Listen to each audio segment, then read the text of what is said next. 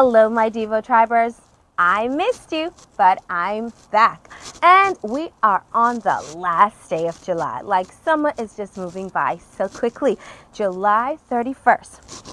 And for those of you probably just joining in, this is Heroes in Training, where together we are learning to be heroes for our Heavenly Father through learning about tips from this great book. Today's July 31st with the scripture text taken from Deuteronomy 4, verses 30 and 31, which says, "When you are in distress, when you turn to the Lord your God and obey his voice, he will not forsake you." An obedient hero. Pick up the dog. Caitlin only had time to scoop her Jack Russell Terrier Penny into her arms before a solid white blur knocked them to the ground. Caitlin had spent a fun afternoon with her Pathfinder group hiking at Sweetwater Creek. They were tired after a long day and a nature scavenger hunt. They were sitting on a fence to rest when Caitlin heard her pastor yell to pick up Penny. Without question, she yanked Penny's leash and grabbed her in her arms just as a white pit bull charged them and knocked them off the fence. The big dog had broken free from its leash and was after Penny. Caitlin hadn't seen the other dog coming, but thankfully her pastor had.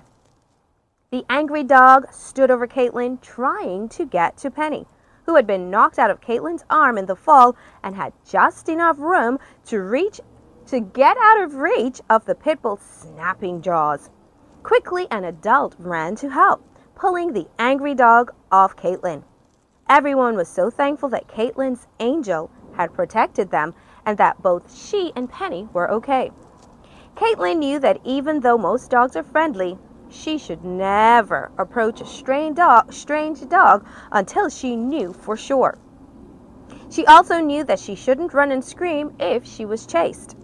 Because she stayed still and covered her head and face with her arms when she was knocked down, the dog didn't hurt her. And because she obeyed quickly, Penny was saved too. Obeying your parents and God is important. They don't just give you orders to make life hard. They want the best for you and are trying to protect you. Be like Caitlin today and be a hero for God. Let's pray. Father, sometimes it's really hard to be obedient, especially if it is something that we want to do on our own. But may we be obedient because as heroes listen to you, oh God.